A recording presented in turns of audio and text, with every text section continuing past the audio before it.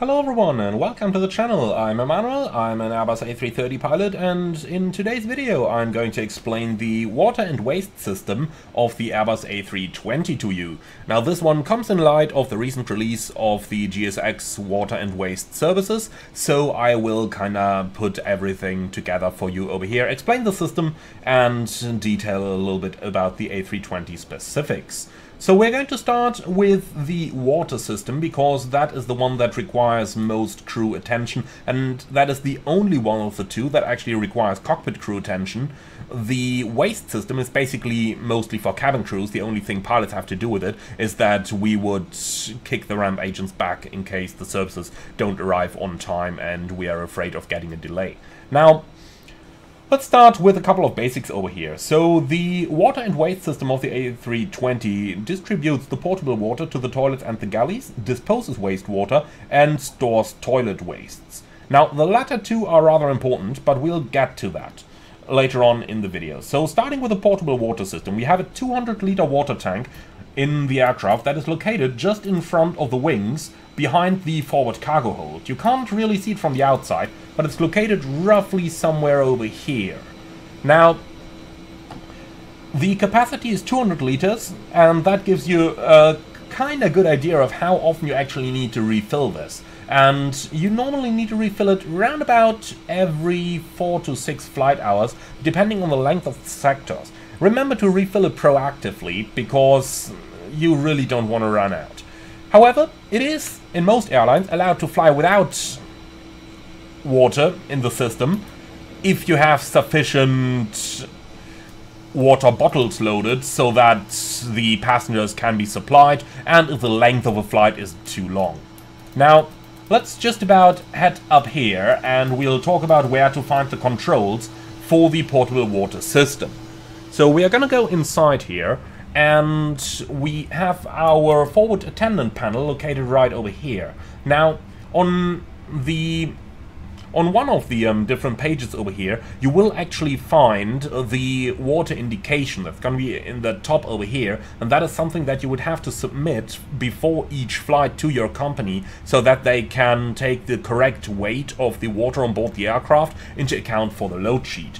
Now, there is a little trick for that inside the cockpit as well. Unfortunately, Phoenix don't seem to simulate it, but in the real one you can find that in the MCDU as well. If you don't go into the FMGC or stuff, but you have a couple more menus down here, and in those you can actually look the exact quantities up as well. But in most of the cases it's just easiest simply to have a look at the flight attendant panel, or just to ask one of the flight attendants what the current portable water on board is.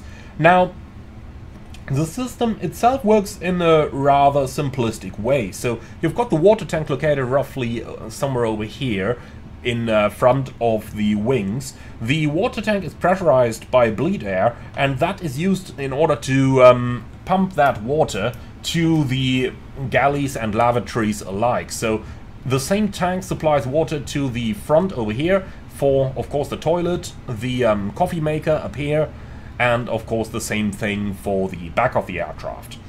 Now, from here on, we can move on then. So what happens with the water that's actually been used? Now, water that's been used and that is either disposed through the sink over here, or of course through the sink in the toilet, is going to be disposed of the aircraft through drain masts that are located below the fuselage. Now, if we go down the ladder over here, then we will find that rather quickly. Now, lots of things down here on the aircraft. Today I'm going to introduce you to two of them, and that is the drain masts. You'll see those over here, one in the front, and you can basically tell it's a water drain mast because of the hot label on it. There is a second one located in the back of the aircraft where we are going to go right now. Now, why is there a hot level or label? Well, quite easy. Remember, it's water that you're disposing of, or liquids at least. You're flying in minus 56 degrees in your cruise, so you definitely don't want that stuff to freeze on your aircraft. The second mast is located just over here, so that's where the waste water comes out. Now, the stuff that goes into the toilet, however, is not just disposed over here. Just remember, standing on the ground somewhere and all of a sudden something hits you from the top. Nah, we'll not think about that. Any of the water that is disposed over here is going to vaporize before it reaches the ground. So you don't need to worry about being hit by anything when you're on the ground. So the waste that comes through the toilet is saved in a tank that's located in the aft part of the aircraft, and that tank basically carries 170 liters, so that's the capacity, 170 liters, and this can be drained through a panel on the back of the aircraft, and that panel is located just over here next to the outflow valve.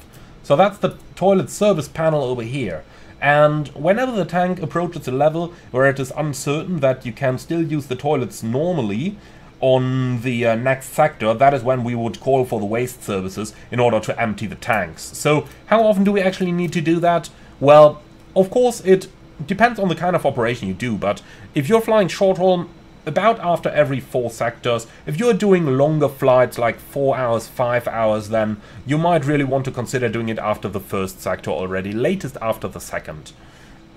And that's how we use the systems. Now, an Airbus wouldn't be an Airbus if there wouldn't be computers involved. So, just to give you a quick idea, when the flush button on the toilet is pressed, the flush control unit, yes, that is an actual name of a computer in an Airbus, is going to send a signal to the vacuum system controller, which ultimately is going to control the which is ultimately going to supply the vacuum pressure needed to move the flush control valve, controlled by the flush control unit.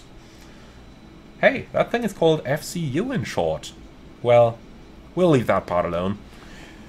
Now, last but not least, something that is not so important for your simulated operation, but very important for the real-world operation, is the, note, optional manual shut-off valves. So, more often than you'd like it, your water systems are going to run over, and either the sinks or the toilets are going to run over. That stuff happens on Airbuses, believe me. Oh yeah, tell me again that becoming a cabin crew is a dream job, huh? Alright, so when you're running into problems like that, there is a manual shut-off valve located below the sinks in the cabins, but you also have one in the lavatories. For example, over here we've got the water shut-off valve. If you flick that one, then all your water is going to be shut off to that galley over here. And if the water ever keeps running, that's what you want to do. Alright. And that is a basic look at the system. So, just a quick reminder then, we do have 200 liters of fresh water, 170 liters waste tank. The fluid levels can be seen on the flight attendant control panel, and in case anything is wrong with the system and the flow won't stop, you have manual shut-off valves located next to each unit. Going to the outside of the aircraft, we start at the back over here, and we have 2 drain masts for wastewater that's coming from the sinks, one at the back, one at the front, and those are heated so that they don't freeze up. It still happens though. Now, then we have the wastewater servicing valve in the aft right of the aircraft, and we've got the portable water, so the fresh water service panel on the left side of the aircraft directly adjacent. And that is a very basic and hopefully not too technical look at the waste and water system on the Airbus A320. I hope that you found this one interesting. Let me know in the comments below. And with all of that out of the way, thank you very much for watching. I'm looking forward to see you all again on the next one. Be sure to like, comment and subscribe. And if you really love what I'm doing on this channel, I would appreciate a small donation through the Buy Me Coffee link in the video description below. Thank you very much for enduring this rather shitty topic. And I'm looking forward to see you all again on the next one.